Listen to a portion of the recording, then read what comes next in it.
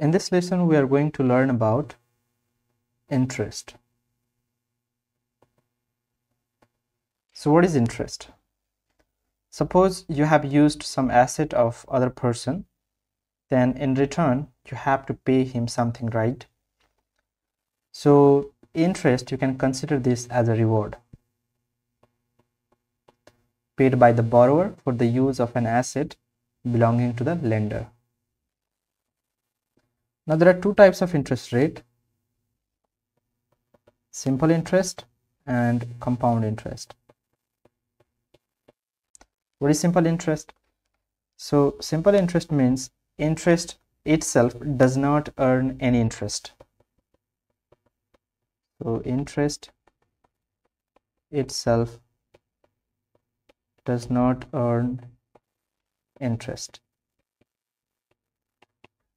Whereas in compound, interest itself earns interest. Okay.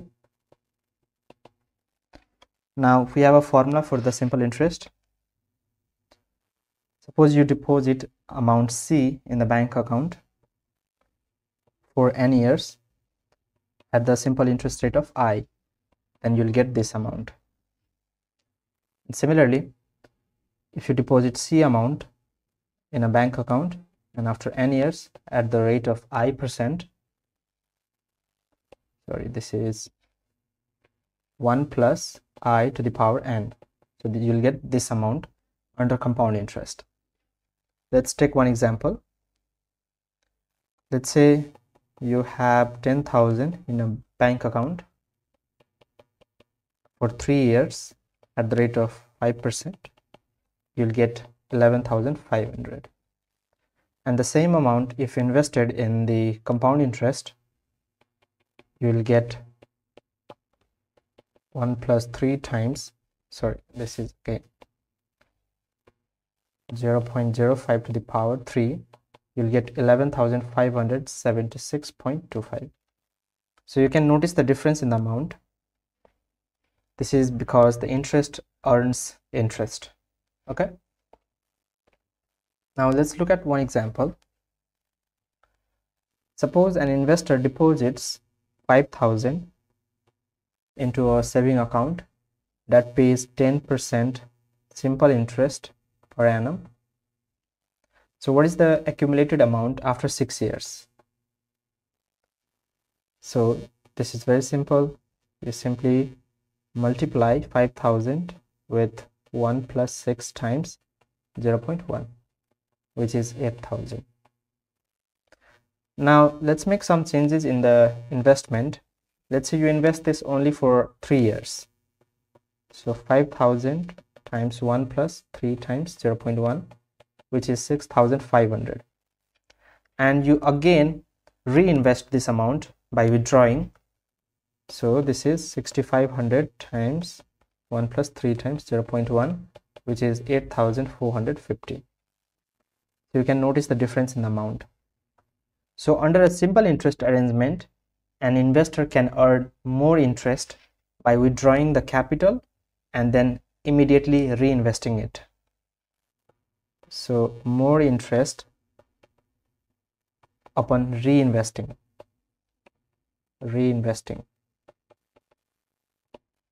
Now let's look at the same example in compound interest. So you invest 5,000 at the rate of 10% for 6 years, you'll get 8,858. What if you invest this only for the 3 years? So you'll get 6,655. Now you again invest this amount for another 3 years, you'll get 8,858. So there is no changes in the accumulated amount at the end of 6 years. The accumulated value is the same with and without the reinvestment under compound interest. So in the problem in the simple interest is you have to go through unnecessary additional transactions for reinvestment, okay, which is not an easy job. That's why we need compound interest, because in compound interest itself earns interest. All right. Now let's look at one graph to visualize the growth of the investment under simple interest and compound interest. X-axis we have time in years, and y-axis we have accumulation of amount. Say this is 0, 5, 10, 15, 20 and 25. In the beginning you invested 10,000, and then it starts accumulating 15,000. So this is 20,000, 25, 30 and then 35. The graph under simple interest will be straight line, okay, linear graph, whereas the graph under compound interest will be exponential.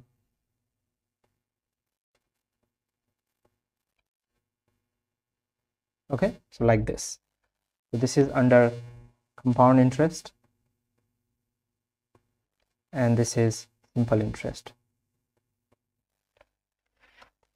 So the compound interest is exponentially shaped, and under simple interest the graph is linear. All right, now let's understand the accumulation factors, which is very important, to accumulate the amount from one point to other point in time. So suppose there are 2 points in time, t1, t2, where t1 is less than t2, then we call A, and inside the bracket t1 comma t2 is the accumulation factor. Accumulation factor from for investment $1 from time t1 to t2. Okay, we also use another notation an, but this is from the time 0 to time n. Okay, we do not write 0, we simply write n, but if there are different times we prefer to use this one. Now let's understand this from one example. Suppose an investor deposits 10,000 in a bank account that pays simple interest at the rate of 5% per annum. Now after 3 years the accumulated value of the deposit will be 11,500. So this is the accumulated amount. All right, accumulated amount. Now what is the accumulation factor in this 3 years? So we write A03, or you can write A3. This is same. So the accumulation factor is simply 11,500 divided by 10,000. So this is 1.15. Now looking at this value, it feels like this is in the form 1 plus ni, right? And we have already seen this form in the formula of the simple interest here. So this is the accumulation factor. Okay, so we can write under simple interest the accumulation factor is, we can use both of these notations, is 1 plus ni, and under compound interest the accumulation factor is, you can guess, 1 plus I to the power, and this is the accumulation factor for compound interest. Now let's do one example of accumulation factor. Suppose you invest 1,000 that accumulates to 2,500 after 5 years. So what is the accumulation factor? So this is time 0 and this is time 5. So we can write A0 comma 5 or simply A5. Okay, so the accumulation factor is 2,500 divided by 1,000, which is 2.5. Now let me ask one more question. what is the simple annual interest rate that would give the accumulation factor, this accumulation factor? So what is the simple annual interest rate? This is the question that would give this accumulation factor. So we can write a 0, 5, and this is nothing but 1 plus 5i, right? And you know this value, which is 2.5. So from here you can calculate I equals to 30%. Now similarly you can do for the compound interest as well. A 0, 5, and this is 1 plus I to the power 5, and you know this value 2.5. So I is 2.5 to the power 1 over 5 minus 1, which is 20.1%. All right, so this is how you can calculate the accumulation factor, and we'll use this accumulation factor to find out the accumulated value at the end of some years. All right, now let's look at the principle of consistency.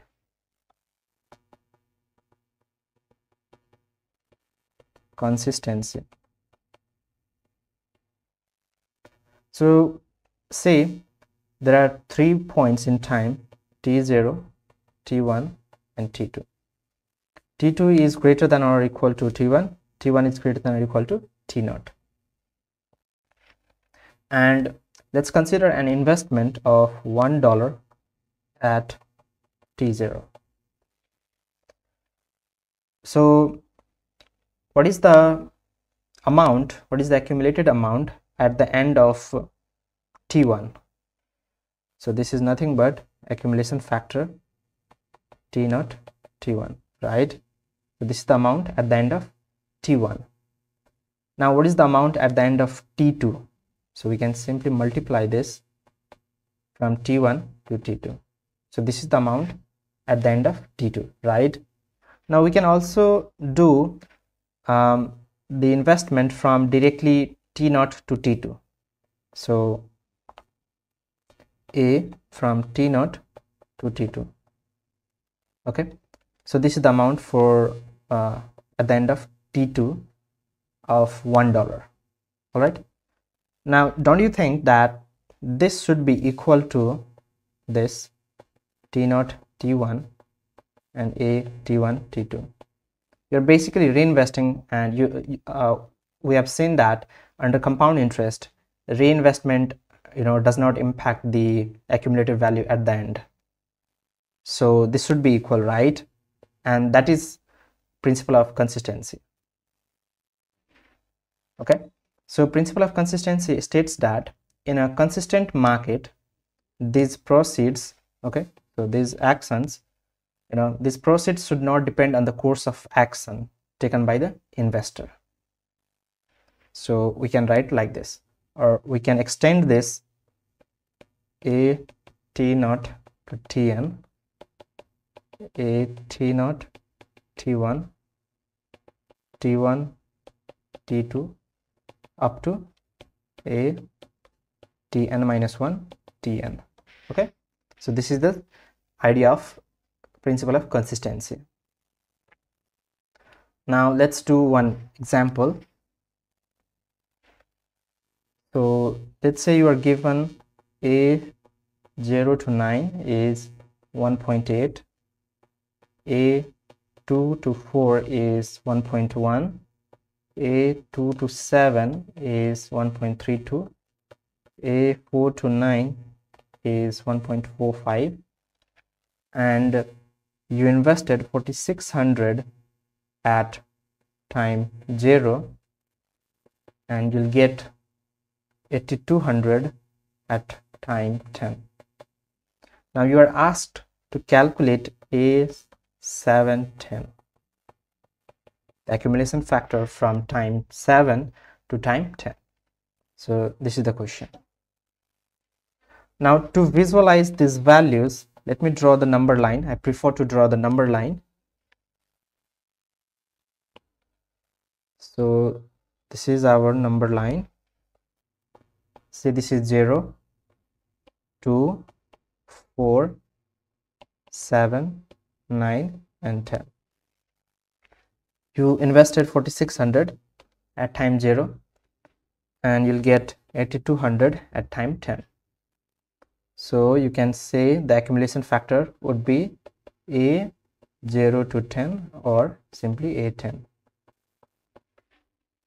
right? And we can find out this accumulation factor by dividing 8200 by 4600. Okay, and the accumulation factor from 2 to 4 is given 1.1. okay, 4 to 9 is also given 1.45, and 0 to 9 is also given 0 to 9, which is 1.8. okay, and you're also given 2 to 7, right? So this is 2 to 7, 1.32, and we are asked to calculate 7 to 10. This is the value we need to figure out. So let's find out A10 first. So A10 is nothing but 8200 divided by 4600, which is 1.7826. Now, using principle of consistency, I'm writing this in short form, principle of consistency, we can say that A10 is A0 to 2, A2 to 7, and A7 to 10, right? We can write like this.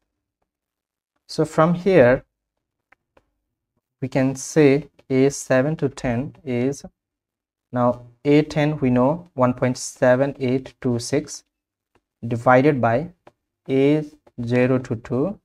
Now what is A2 to 7? 2 to 7 is 1.32, right? So this is 1.32 times, what is 0 to 2? We don't know, so I've written 0 to 2. okay, now we need to figure out A0 to 2, then we'll be able to get 7 to 10. So let's do one more principle of consistency. So using principle of consistency, we can say A0 to 9 is A0 to 2 times A2 to 4 times A4 to 9, right? Now A0 to 2 becomes A0 to 9 divided by A2 to 4, A4 to 9. Now we know A0 to 9, 0 to 9, right? This is 1.8. So this is 1.8. Now 2 to 4. 2 to 4 is 1.1. 1.1. 4 to 9, 1.45. This is 1.45. Okay, and this comes out to be 1.1285. all right, now we have obtained A0 to 2, so we can say 1.7826 divided by 1.1285 times 1.32, and this is 1.1967. all right, so this is how you can use principle of consistency to find out the accumulation factors. all right, now in the next video I'll talk about discounting factors, present values, and other interest rates, other types of interest rate. okay, so for this video let's stop here, and I'll see you in the next video. Thank you so much for watching.